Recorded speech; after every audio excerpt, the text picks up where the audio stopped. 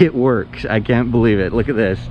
We've got 1.2 amps power coming in from the solar straight into the air conditioner. So I've just turned my old dumb air conditioner into a solar powered air conditioner. I made this video a couple of months ago, and I got a ton of great comments and feedback from all of you. Thank you very, very much for that. Probably one of the most commonly asked questions is how I hooked it up and how I wired it more specifically. And so in today's video, we aim to try to answer those questions for you. Before I go any further, I just have to give a disclaimer here. Do not attempt to do this yourselves. This is incredibly dangerous. It can cause damage to your property, to the air conditioner. It can cause bodily harm and injury to you, even death, and may even be illegal depending on where you live. This is strictly for entertainment and conceptual purposes only, and do not attempt this. Before we work on anything inside, we want to be safe, so we're going to pull the disconnect.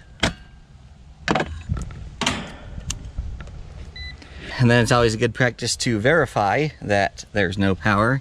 So we're gonna go to the two terminals. You go to the two terminals where the power comes into the contactor, no voltage. The two terminals, go to the two terminals where the voltage comes out of the contactor, no voltage. And then we'll also check each leg to ground, but I need two hands to do that. The thought is, can I use the contactor on the air conditioner to vary when this inverter sees grid power, so that when the air conditioner turns on, this in turn sees the grid and starts generating power from solar, offsetting the load of the air conditioner but not running any risk of backfeeding to the grid. And then obviously once the air conditioner satisfies and turns off, then this stops seeing the grid and in turn stops the flow of electricity from the solar. Now how this works is this right here is the contactor, and basically it's a switch that closes and allows power to feed across it, and that's how your air conditioner turns off and on. The power comes in my case, to the bottom of the contactor right here, and then it comes out of the top. So when the disconnect is put in, these wires will always have power in them. These will not unless the thermostat is calling for the air conditioning.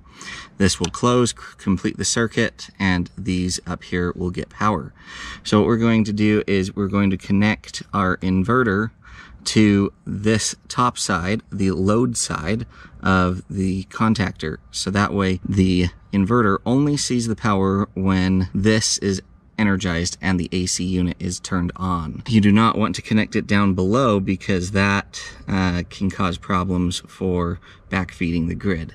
We only want the solar power to come on when the AC is on to consume it. What we've done is just hooked up one leg to one side of, there's a lot of wires here, but the contactor's right here. And we've hooked one leg to one side, hooked the other leg to the other side.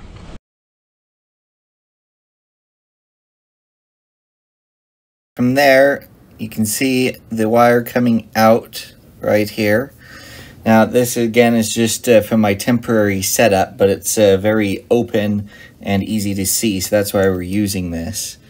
But this is just some Romex I had kicking around, and it has two main conductors in it and a ground. You can see right here that I've transitioned from that Romex to this other cable, and that black cable right there is a special N-phase cable, because you need this connector right there to plug into the N-phase inverter.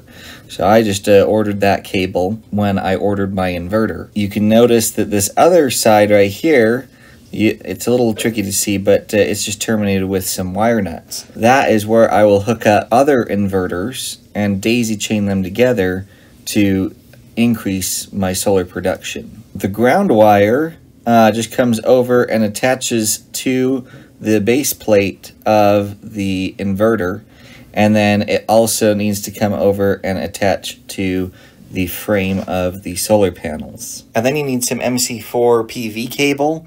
and that will attach between your solar panels and the microinverter. I do have a micro-air EasyStart. I have a whole bunch of videos about that. It makes a world of difference when you're trying to run it with a backup generator. However, it does not play a crucial role in powering this off of solar.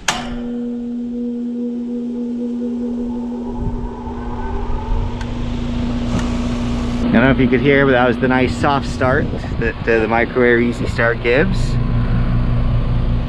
So that fired up. Let's see what the light is doing over here. So now it's flashing orange. So as you can see, it's seeing the grid. Now this has a few minute delay before it starts exporting. Just so we have a reference before it starts exporting. At the moment, on the black wire here, we're pulling 5.2 amps. And on the red wire, we're pulling 5.3 amps. So let's see how that changes once this comes online. The light continues to blink orange. I don't know if you can see that. There we go. Just because it's not connected to the gateway. However, these are designed to still output power even without the gateway. So let's connect our amp clamp here. Check it out, 1.1 amps. So if we come over here to the air conditioner and clamp the black wire, what was over 5 amps is now, turn it so you can see it, 4.2 on that wire, and on the red wire 4.2. So yeah, we've lowered it by an amp on both legs. So you could easily add a few more panels, a few more inverters, enough that you are really close to the amount of amps your AC draws. Don't want to go over that if you don't have any kind of net metering agreement or anything, where the air conditioner contactor is the thing that's controlling this. Then you've got the ability to stack enough panels with enough inverters that you can completely mitigate the AC power draw of your air conditioner and let the sun power it. And you don't need to get any different air conditioners or anything like that. You just need some solar panels, some microinverters, obviously a little different setup than just an exposed wire running across the ground. Take the effort and hook everything up properly and in a more permanent fashion. This is just testing. All right, that concludes this little overview on the wiring for this setup. Be sure you guys are subscribed because I'm in the process of getting ready to do version 2.0 where I'm integrating some batteries with this. You'll not want to miss that. And just like last time, I want to hear from you. Leave your comments down below. I love hearing your ideas, your thoughts. You guys are all so smart. I love hearing from you. And please don't forget to smash that like button. We'll catch you next time.